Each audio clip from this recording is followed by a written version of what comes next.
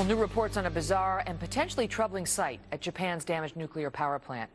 International nuclear experts believe melted fuel is causing a small, uncontrolled chain reaction there, sending out a burst of heat, radiation, and a blue flash of light.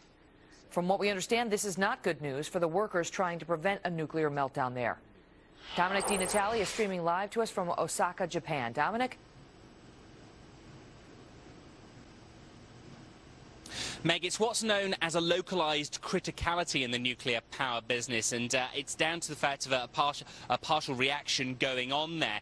We've heard before of these in the past. Back here in Japan 12 years ago, 3 workers were exposed to such a criticality. 2 of them were dead in 7 months as a result of the radiation to which they were exposed. Now, the IAEA says they don't think it's going to cause a full-on meltdown across the plant, but it is causing concern, obviously, for the workers there who are working in these very challenging conditions. The biggest concern for the workers there is the fact they're not being issued with enough what are called dosimeters. These are personalized or handheld devices which can tell them just how much radiation is around them and whether they're in danger levels. Let me give you some examples of what these dosimeters look like. We've been issued with one here.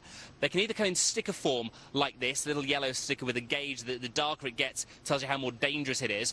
You get a wrist version which starts to bleep rather like an alarm clock. It looks like a wristwatch, but it's a black disc on a strap, and that'll start bleeping when things get dangerous. You get a pager version and you get a pen version. Now, TEPCO, the plant operator, says, look, we've only got 300 of these. There's 600 of you out there. We just can't distribute them to absolutely everybody. Says it's going to try to, however. No wonder the workers are getting so terrified. You know, we broke that story here 2 days ago about the Fukushima 50 saying they expect to die. The world's now picked up the rest of that story, and they're hearing from more workers about they too have accepted their fate, that they are going to die of radiation poisoning. It must be very challenging for them if they're not given the equipment and then being sent into the reactors and sent across the plant complex, not knowing just how much danger they're actually in, and especially when the government keeps saying, actually, the data we're giving you on radiation levels isn't actually accurate anyway. We're going to have to keep retesting. All in all, a terrible, tragic dilemma for the guys there.